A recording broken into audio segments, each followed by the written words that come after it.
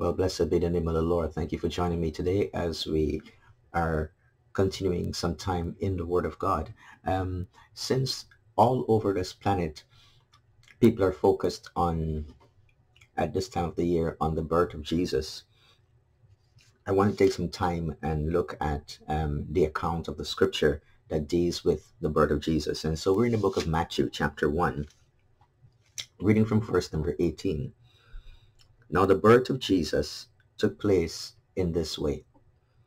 When his mother Mary had been betrothed to Joseph, before they came together, she was found to be with child from the Holy Spirit. She was found before the two of them came together, before they had any kind of connection, any kind of intimacy. The Bible says she was found to be with child from the Holy Spirit. And her husband Joseph, now Joseph seemed to be a remarkable man. The Bible tells us being a just man. He was a good man, a just man. And he was unwilling to put her to shame. He was not going to embarrass this woman that he was engaged to and put her to shame because he found that she was pregnant. The Bible says he resolved to divorce her quietly. He's just going to do this thing quietly so she would not be put to shame. He was protecting, even though he was probably very hurt, quite disappointed. He was going to put her away quietly, take care of her reputation. But the Bible says, as he considered these things, and behold, an angel of the Lord appeared to him in a dream. Thank God that, we have mankind on planet Earth. There is God in heaven. We know there's Satan and his demons, but God has got his angels who are engaging with us. And the Bible says that an angel of the Lord appeared to Joseph in a dream. And we see that many times that God spoke to people in dreams in the Old and even in the New Testament. And here Joseph had this dream. And he says, Joseph, son of David, do not fear to take Mary as your wife. Do not be afraid to do that. This is unconventional.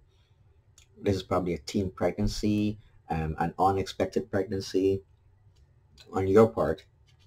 But he says, do not be afraid to take Mary as your wife, for that which is conceived in her is from the Holy Spirit. So God is speaking to Joseph and telling him, hey, this child that Mary is bearing is as a result of the Holy Spirit,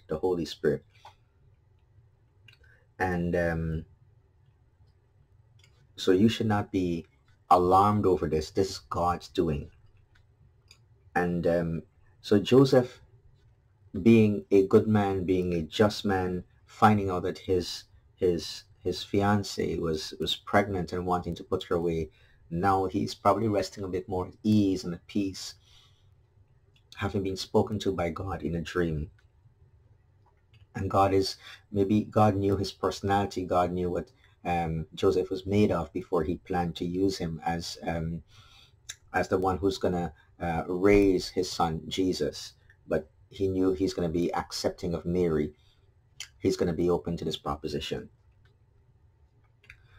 I pray today that, we would reflect upon this man Joseph, not just Mary and Jesus, but reflect upon Joseph, his character, his qualities as a just man and someone who was not willing to put Mary to shame. He was going to do this thing quietly.